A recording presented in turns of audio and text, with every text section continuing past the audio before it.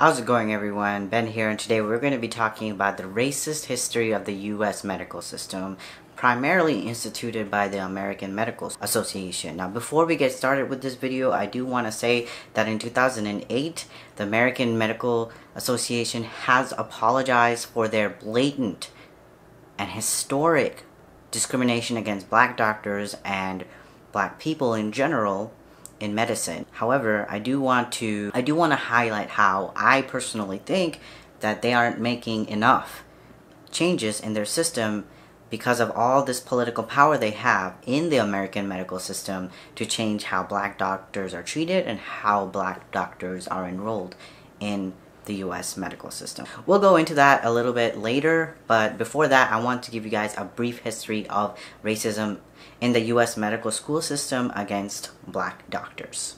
I am also going to be linking down below the pivotal paper that was written that addressed all these discrimination factors against black doctors and black medical schools down below, because I think it needs more recognition. I think it needs to be spread. I know there's a couple of articles on the internet that have covered this research article before, but I just want to get word out there so more and more people share it.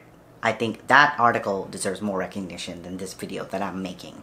So in 1910, there's a report called the Flexner Report that was published, sponsored by the Carnegie Foundation, but also covertly sponsored by the American Medical Association. Now, this report kind of revamped the entire U.S. medical school system, how it's run, certain requirements that must be met, and certain credentials that a medical school will have to meet in order for their students to become physicians. Now, during that time in 1910, medical schools were still very much desegregated. Black medical schools had fewer resources, and at the time we only still had 7 medical schools specifically for black doctors at the time. But when the Flexner Report was published and it changed the entire system of how medical schools are run in the US, 5 of those 7 black medical schools were forced to shut down because of lack of resources, lack of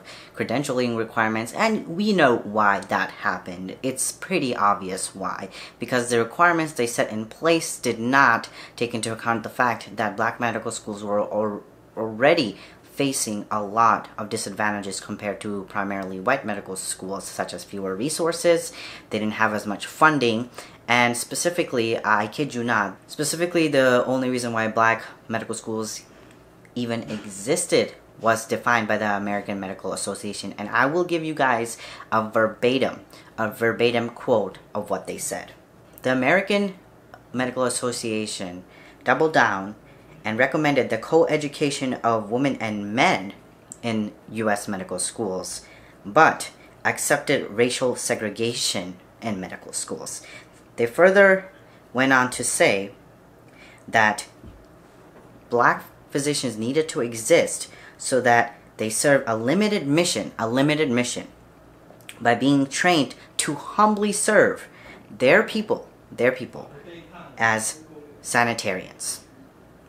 So the only reason why the American Medical Association even supported the existence of black medical schools is the fact that they only supported the idea that black doctors should exist to take care of black patients, and that's it. That will be their only role in American society.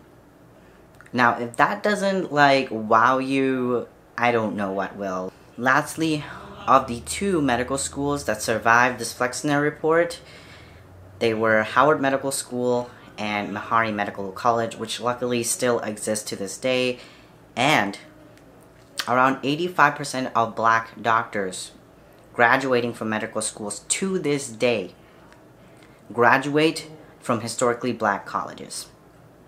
So there are over 100 medical schools in the United States and only a handful of historically black medical schools.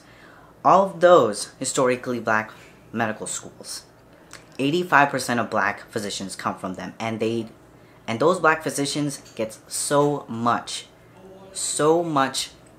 criticism from society, criticism from their peers, from other predominantly white medical schools for going to an HBCU, for going to a school with fewer resources, or going to a school where the student doctors aren't trained enough or they're qualified enough.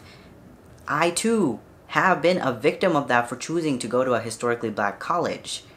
I've been told that the same predominantly white school in the city that I am attending school in is better because they are somehow more superior, even though the medical education system has been very standardized. Now, I can go about addressing a lot more things that come from medical racism in the U.S. medical system and just medical care in general towards black people, but that would be a very, very long video, almost to the length of a documentary, and I already get positive critique from my fiance that I need to make my video shorter, so I'm going to only touch on the history right now.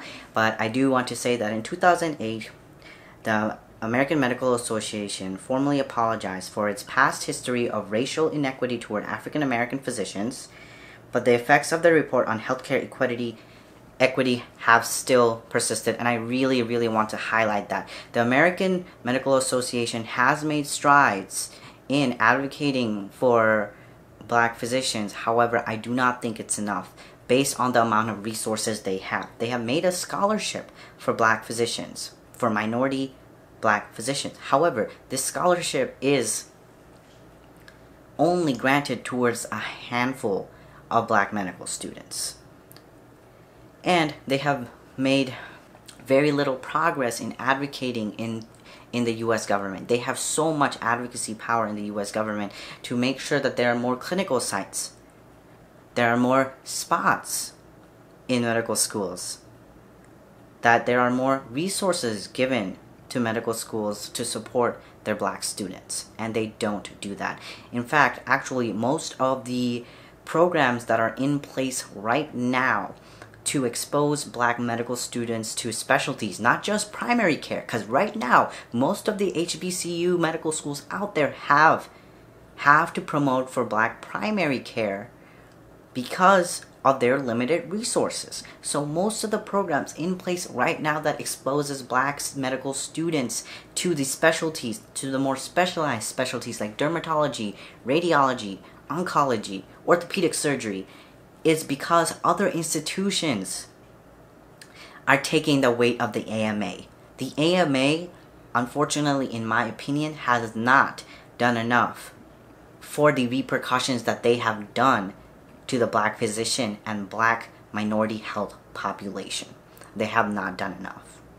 And I will say this again and again, AMA, you can send me all the emails that you, all the mailed envelopes that you want asking me to join your association with my registration fee. I will still choose not to join because I want to see work done. I know you have the resources, and I know that you guys are in a pickle right now, and I know that I know that the American Medical Association has made strides, but I want to see more before I commit to an association that have had so much racist backing. And I can go on and on about other things that they have done, like refusing to give black physicians positions in the board of the AMA for years. I hope this video was useful to you guys. I hope this video helped you understand the history of racism against black doctors in the US medical school system. And I want to cover more videos about this. I think making a video like this was super important because not many people know the history behind it. So I wanted to make this video, and I love you guys. I hope you enjoyed. I want to make more videos like advocating against medical racism, advocating for the healthcare of minorities, but also advocating for poor people regardless of race, gender, and any other status they might have. Please tune in, like, share, comment, and I'll see you guys on the next one. Mwah. This is Ben.